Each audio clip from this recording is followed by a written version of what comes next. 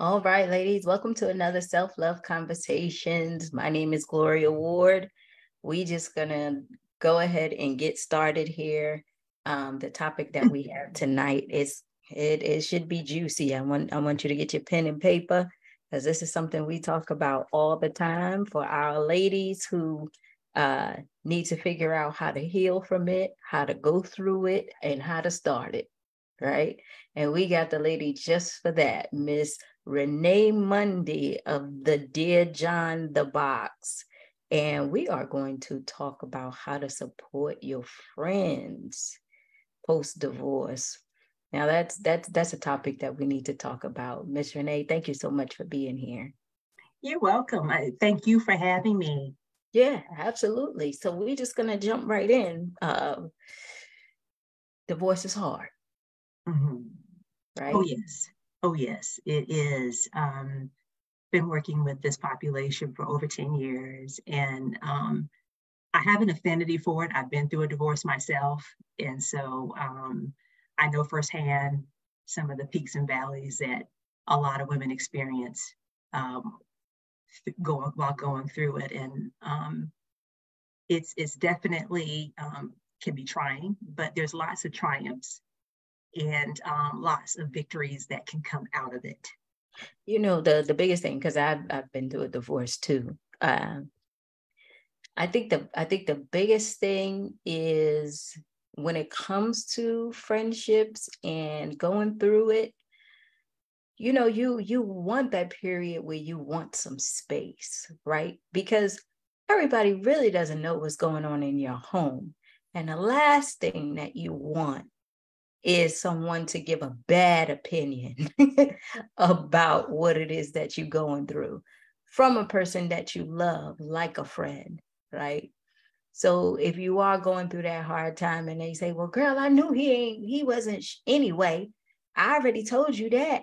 And you like, damn, you know, like, Yes, are you pour it on, focusing make on me me feel or even what? better. Yeah, Right, right. Like, are you listening? So feel any worse than I feel right now. Please pour it on and make me, yeah, yeah, it's like, yeah, I know what you mean.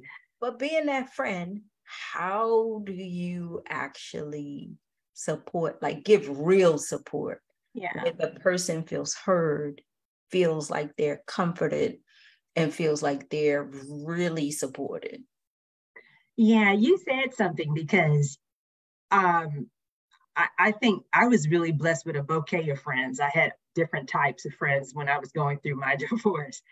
And I loved it. I thought at the time it worked because I had a chance to kind of get a full gamut of advice and a full gamut of reactions, to what I was going through. And some of them were really helpful, and some of them were like, "Oh my goodness, I can't feel any words," like you just said. Some of them really poured it on. And I think friends, they have a really unique place in the divorce recovery process. Yeah. Just a side note, recent studies have shown that it's more than just what you and I've gone through. More than 50% of women who go through divorces drop to their friends before therapy. And a lot of them prefer their friends versus therapy. And so I kind of saw the value of seeing a therapist, but I also had a really good, strong set of friends. And I don't down either route. I think whatever works for you is the way to go. And if you're in the friendship seat, be very, very, very appreciative that somebody is coming to you in that very vulnerable time. But with that being said, a lot of friends don't know how to handle and really help their friends cope with divorce. It's a very deep subject. It's very heavy. A lot of times friends have, relationships with the ex or the ex's families, lots of commingling happening there. So it's a lot of unpackaging when you're a friend sitting on the sideline. But of course, you feel like there's some allegiance to the person that you're friends with. Yeah. So it's definitely a unique seat, but feel very, very privileged and honored that someone is sharing that piece of their world with you. Because on the flip side, a lot of women will hold in the pain and a lot of the agony that comes with it, and it leads to isolation. And that's just not a place where we want our friends to be. Yeah, so, and I think the biggest thing is, your life is changing, right? Yes. And even though it's something that's probably been a long time coming, or probably something you were surprised with, right? Or something that you ignored and is finally here, however, that works out for you. It's still traumatic, because immediately, I know for myself, you're thinking about where I'm going to go, what I'm going to do, do I have enough money? Am I going to be able to, start my life over? What is that going to look like? Right. And I know for me, I had that great support system as well, because, it was more like, okay, Glow, we're here for you, whatever it is that you need. And it was great. But I still, Renee, went through this period where I acted out, right? And I didn't want them to tell me good things. I wanted to be out there. I wanted to go out and do crazy things, right? And some of my friends would say, well, Glow, we're here to support you, whatever it is that you need, even when I was acting out. How important is that? Because I feel in my case, I don't know, they held a space for me to tell me the truth, but then held that space for me to act out, right? And even with the acting out, they would tell me what I needed to hear, but in that part, I didn't want to listen. Mm-hmm. You know what I'm saying? Yes. And you said something really good, and that's that when we're hurting, we will reach out to friends for different reasons. And I think one of the things that I tell friends that are comforting someone through divorce and breakup is that, think about how you would want somebody to treat you when you're going through it. Mm-hmm. And I know that sounds a little bit odd, but it does really make sense, because your friend has sought you out because of your qualities, your strong personality, or or maybe your meekness, or maybe your wisdom on certain topics. They've chose you into their inner circle for a reason. And I think it's a very precious place to be. But at the same time, you can keep those virtues, but you also need to curtail them just a little bit, or tailor it just a little to meet your friends' needs. And sometimes that's not easy.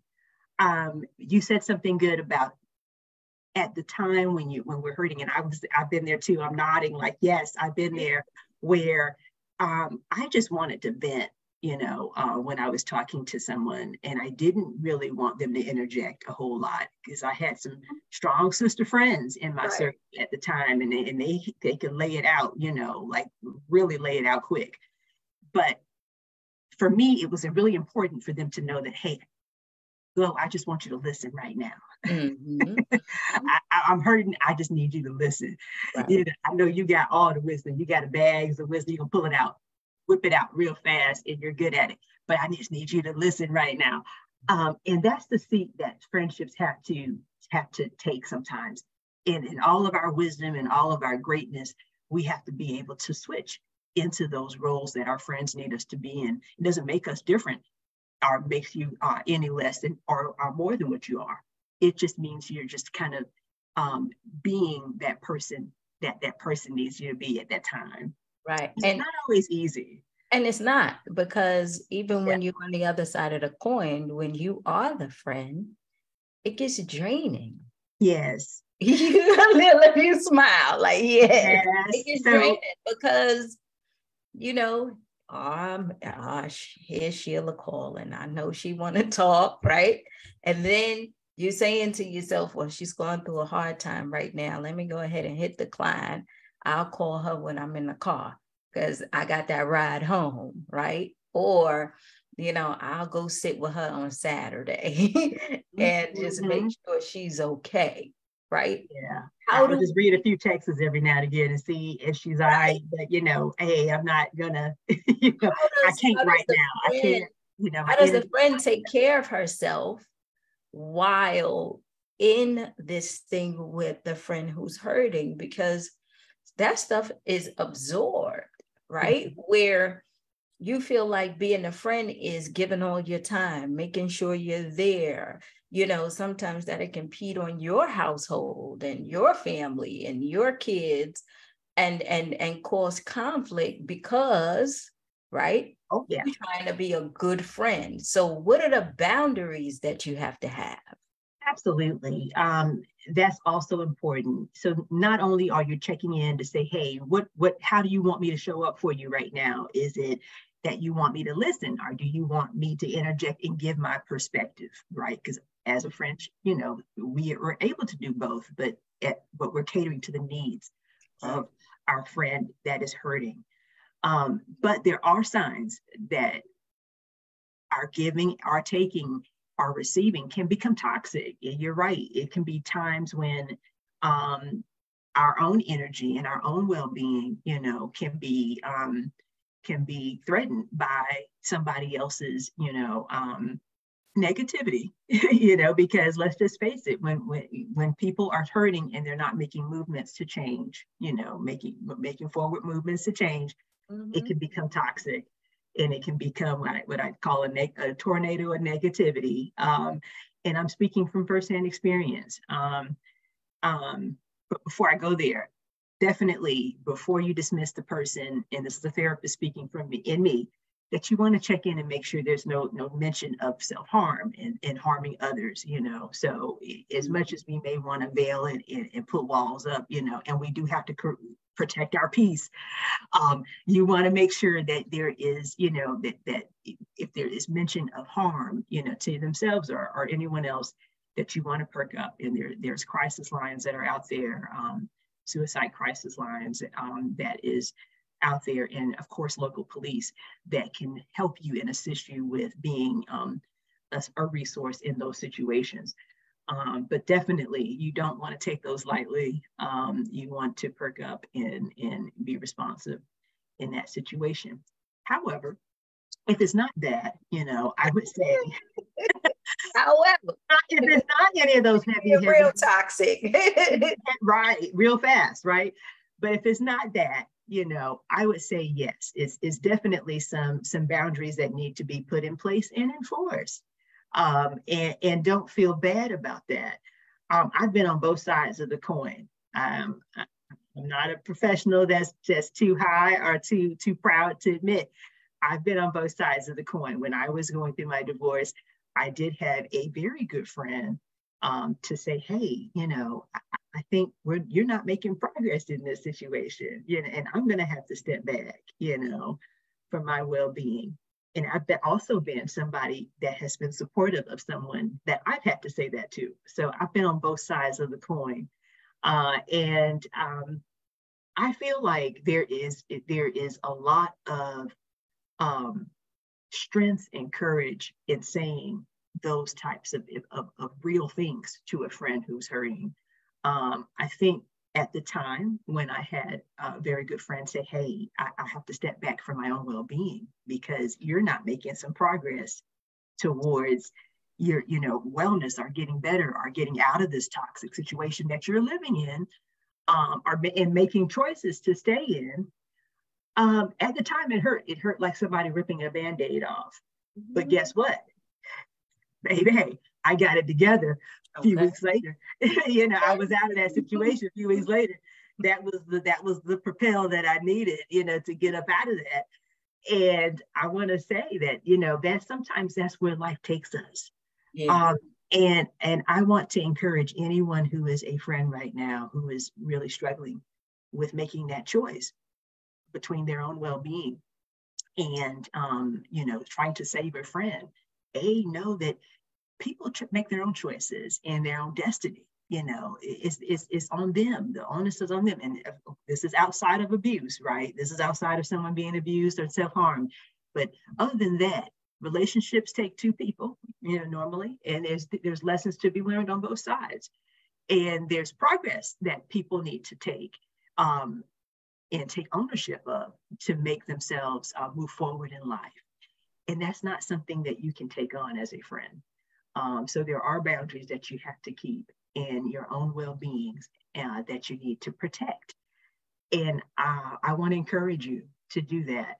I had someone say that to me, and it was the most life-changing thing that has happened in my realm of friendships. And at the time, it hurt. But it kind of hurt like when your mom or your parent, said, exactly. Hey, no more peanut butter and jelly because you didn't clean your room. Right. It's kind of like that, because when we had the conversation, I immediately agreed with her. I understood where she was coming from. I wasn't blindsided by the situation. I understood where she was coming from. I said, okay, I respect that. It hurt, but I understood it. And it propelled me to make changes in my life, that had made me change for the better. Yeah, that was the words you needed to finally, say to yourself, I need to stop being the victim. It's going to be what it's going to be.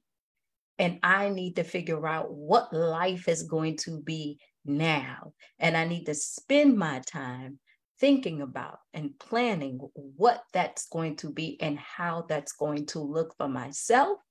If you got kids, your kids, and how are you going to navigate that to get out the situation that you're in, right? Because we are so blinded by the hurt and the betrayal and the pain that you really don't focus on all these things. And when you do, let's say one day you're feeling good and you got to put the sign out on the yard man because it's time to go ahead and sell the house, right? And that just spiral you down and you calling a friend like, girl, I just put the sign out. Right? Yes. I just put the sign out, so I guess it's really real, and this is what it is, yeah. Right? The aspect, the friendship aspect is being that person that says, to remind the person who's going through of who they are. You're there to remind the person of who they are so that they can realize, so that they can realize that they're stronger than what they but it's okay to go ahead and feel the way you feel. You're not ignoring your feelings, but while you're feeling it, you got to make some steps towards something. That's right. Right. That's right. It's definitely sometimes a lot easier said than done. In your head, you'll play things out. Another note too is, well, I know you've probably been there too, where we say, hey, I want to be there for my friend. And your friend asks you to do something that's just like, you're like, hey, how can I be there? How can I show up for you? And they ask you to do something that's just totally outlandish, or something that you weren't expecting or don't agree with doing. And I've heard that a lot from people who are friends with people that are hurting and going through divorces and things. I've spoken to both friends, and one friend would say, or the supporting friend would say, hey, I was trying to show up for this person, but I couldn't believe she asked me to do so-and-so. I would never do that. I've never done that. That's not me. And as a result, I'll wash my hands of it. I'm not talking to her anymore or him anymore. And it's caused a stumble in their friendship. More times than not, I'm not saying all the time, but more times than not, when people make requests of you when they're hurting, it's usually not coming from a space that they're accustomed to. So you have to equip yourself for the ask. Mm-hmm. And I definitely want to leave the audience with that information too, because as a friend, you got to kind of equip yourself. You're going to be asked some things, right? We want to show up. And that's the right thing that's the right space to be in. But it happens when you don't agree with what you're being asked to do. Yeah, I would say having someone who has young kids going through a divorce and they need help now picking the kids up from school and making sure they have this because they got to work late and they have a lot of stuff. And now you relying on your friends and your network and even your family to go ahead and be that replacement. And they are not, right? They're not used to doing that or having that, and they're being there for you. But at the same time, they're suppressing their feelings about how they feel. Or it's like, I really don't want to do this. Like, I really don't want to pick up your kids. I really don't want to have your kids at my house again. I remember, I could tell you a story. My friend, one of my best friends, Renee, the marriage, our washing machine wasn't working correctly, right? Mm-hmm.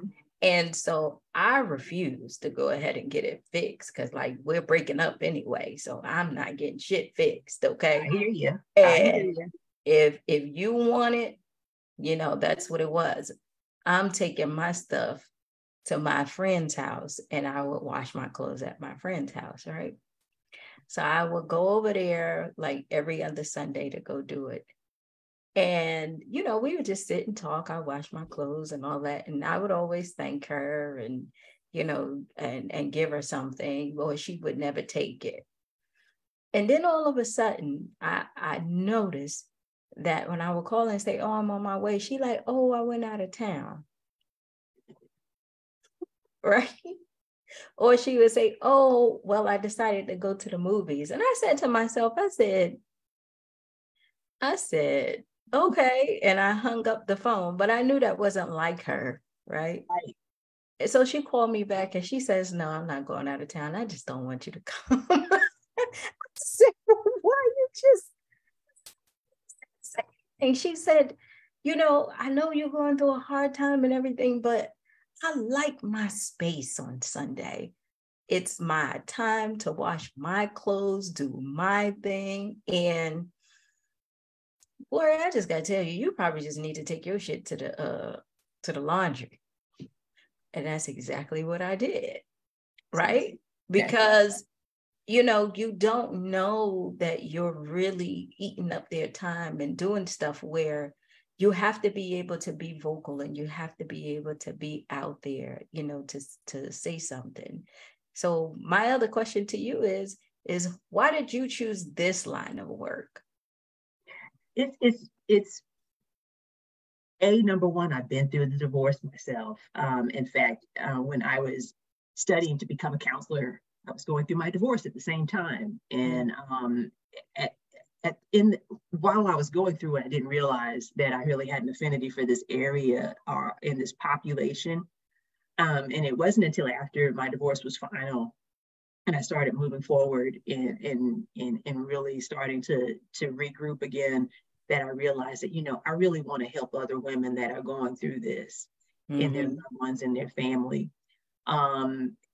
And I do see the value of what you just said too, about the friends being real and true and honesty. I do think that there is something to be said for the honesty and positivity that you bring into someone else's life when they're going through these types of things. And thank you so much for sharing that story too. It was 100% real.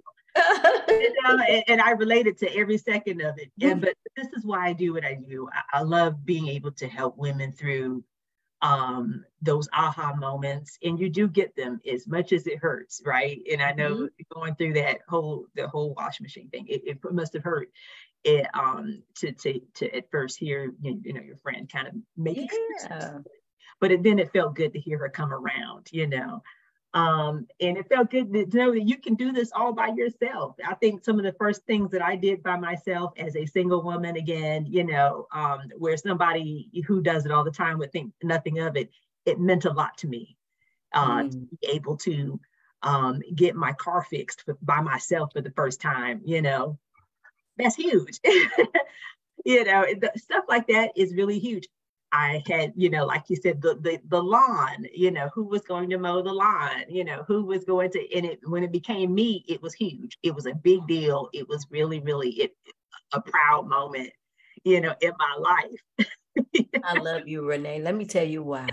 Because I said this on my Inspiration in 30, right? Because even though, and most of the ladies know this, even though we were separated and divorced, I was still codependent because that was my superhero. So I didn't want to do the car thing, right? Like, and it's still a challenge. I didn't have to worry about the oil change, doing whatever with the car.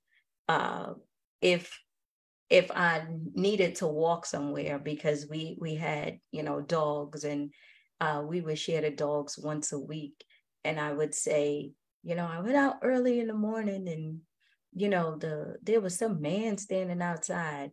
That man will be the next day at the house, like, come on and let's walk, just to make sure, or give me a taser and something else he gave me, right? Just to make sure I protect myself, and did all these things. And I said, it has been almost 3 months or 2.5 months. And I said, I really need to break this, because even though we have our own lives, it was still this thing, like, I needed my superhero because I didn't want to do all this, right?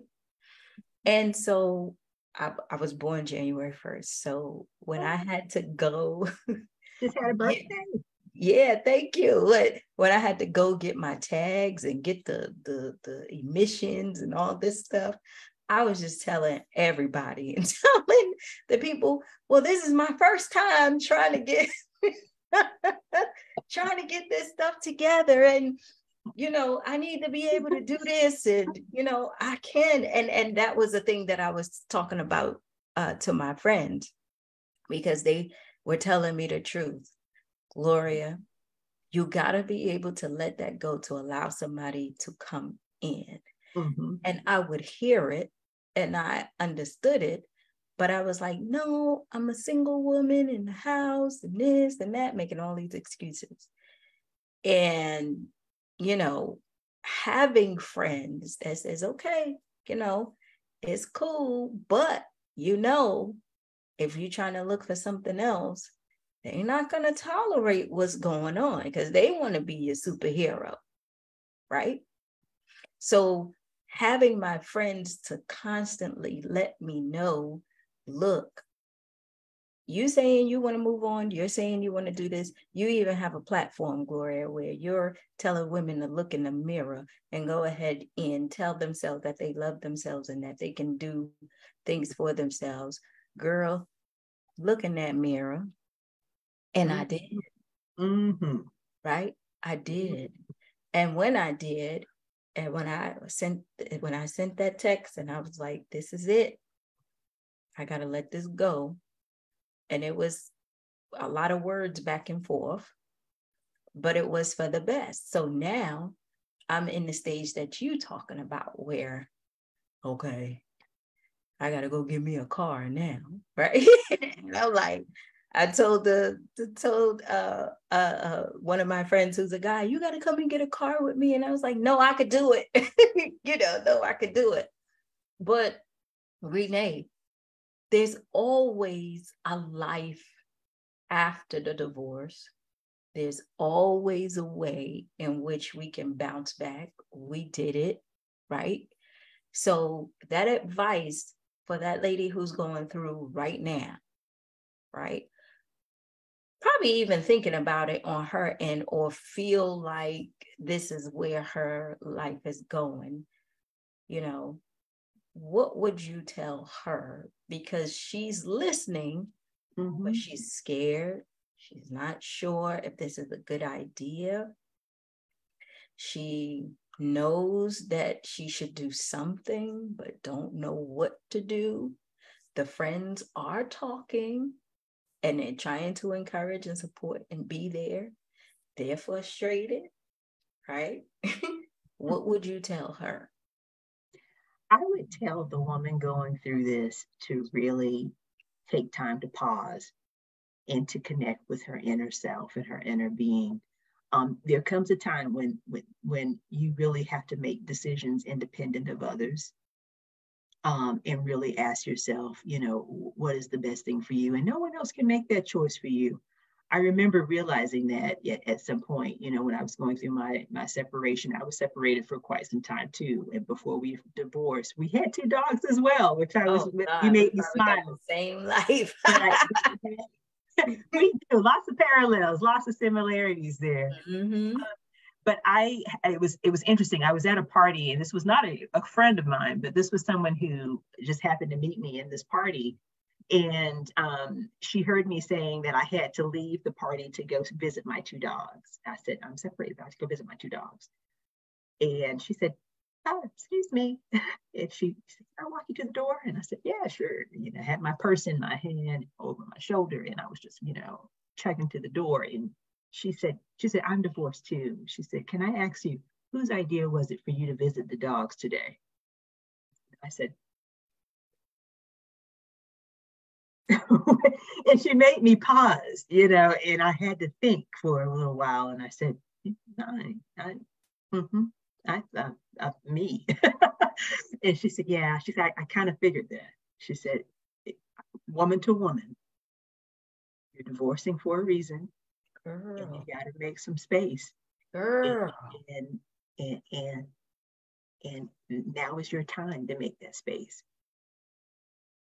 If it's a divorce, if it's a true one, who are you visiting it for? Are you visiting it for yourself or for the dogs? Who are you doing? Make me holler, girl. You gonna make me holler.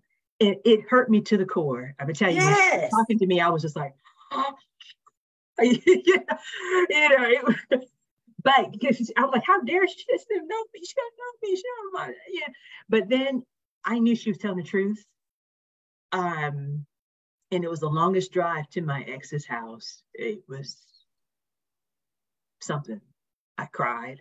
Mm-hmm. It was very, very rough getting through that moment in life. But it was for the best. It was for the best. I called my ex after that visit. I called him and I said, that was my last time coming over to see the dogs. Mm. He said, really? And I said, the last time. I said, I feel I need the space, right? So I'm not saying anyone who has a dog should stop just because of the story, but I'm saying that her message to me was that you have got to stop and ask yourself why you are doing things and really question your reasoning, your purpose. Ooh, and that's what she did. That's what that message was to me. She didn't know me. She didn't know me. She didn't know my relationship with anyone else, but she felt woman to woman. It was important for me to know that I needed to reassess why I was doing things. Mm. Yeah. So I thank you, because I won't say that, well, it has been a struggle because, I miss my dogs like crazy, right? Mm. And the separation, it wasn't ugly, but it was like, okay, I need to give this up, right? Because I saw him and a person walking my dogs. Mm. Now, did you hear what I said? Walking my dogs, right?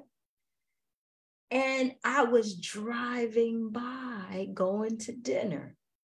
Mm. And I'm being transparent because I want you ladies to understand that when you win it, right?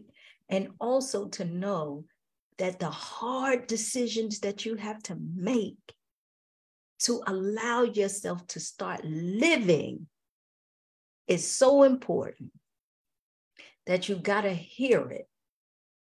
And when I saw that image, Renee, of him, her, and my 2 dogs, I'm like, hold on. They a family. You get it? And I'm sitting up there like, the first thing that I think about is I said, well, our dogs, they know nothing but love, right? Second thing is they sleep in a bed with us. So where you think my ego went, Renee? I know where your ego went. I mine would have went. Wait a minute. So when they get back home and it's time to go to sleep, where my dogs going? In the bed with who? Nah. You call it what you want, right? And like I told him, he said, you being jealous. I said, no, I'm trying to free you and me, because that's what it is. Mm-hmm. You understand? Like finally letting go. And the hurt is because I won't be able to see my dogs anymore, who I love so much. But that's what it is.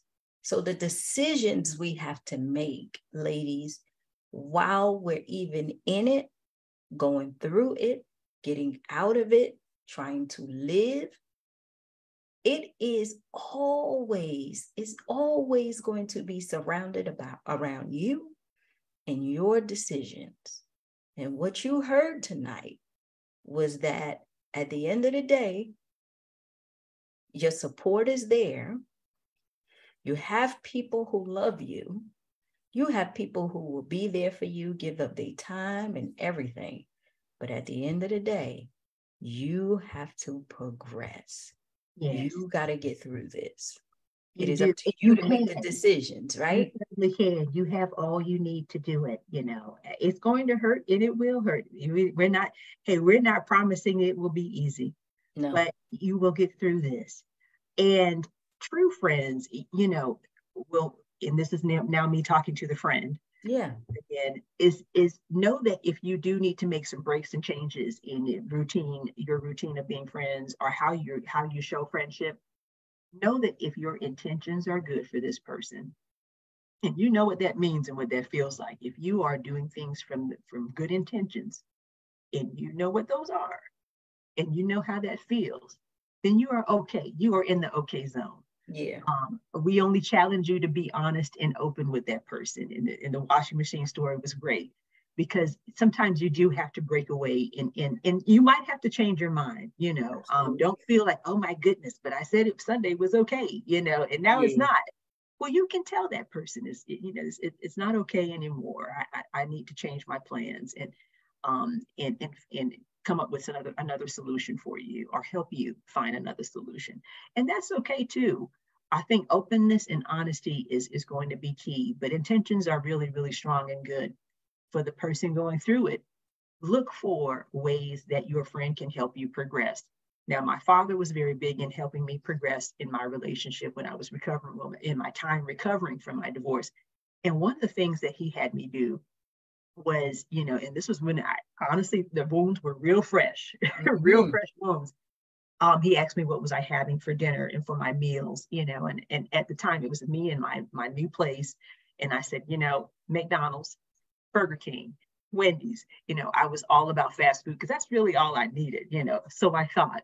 And he said, but when you bring in that new person in your life, they're going to want a routine. They're not going to want, it's part of building a life with someone is having normalcy. You listen. Yeah. And so, find friends who will give you those types of nuggets that are not just going to give you a pat on the back, but seek out the parts where they help you move on and make space for the newness and the freshness in your life. Because I was torn up. Yes, I was. And I felt like, okay, finally, it's all about me. I'm celebrating me. I can do this for me. But, real friends will let you talk and do this, and get it all out. And that's important. But your goal, for that friend should be to propel you to the next level. And if you're not getting that, that's when you need to reevaluate that friendship too, because it rolls both ways, right? Yeah. But look for someone who is going to give you those nuggets that will help pave the way for newness and freshness that you deserve in your life. Renee, how can we find you, follow you? What are some of the things you have? Because I am sold. I done spilled out all my guts to you tonight. I've enjoyed every second. It's been lovely talking with you. Seriously, I really have enjoyed this interview. Thank you. And I really, really do hope we are making a difference in someone's life. Oh, absolutely. And yes, you can reach me at dearjohn.com. That's my website where I have support resources for women going through divorces. The focus is on finding that relaxation and fun parts of your life as you evolve. So a lot of the products that you find on my website are actually more things that you would enjoy, like perhaps crafting and making recipes and things like that. So it's very interactive things that you can do as you recover on your divorce recovery journey. Wow, that is amazing. Please go to her website. Do you have any social media where they can follow you on social media? Yes, currently we're on Instagram under at Dear John Box. And we're also on Facebook at Dear John the Box. Okay, Dear John the Box. Yes, so those are our two places you can find us, and we have a website too, www.dearjohnthebox.com. So please stop by and visit. Yeah, there it is, ladies. Renee, thank you so much for being here. I appreciate it. This interview has helped me. And I know that it is definitely going to resonate with some of the ladies, you know, in our sisterhood. And I'm just so glad that we were able to have this chat. Thank you so much. Thank you so much for having me. Absolutely. Have a good evening. You too.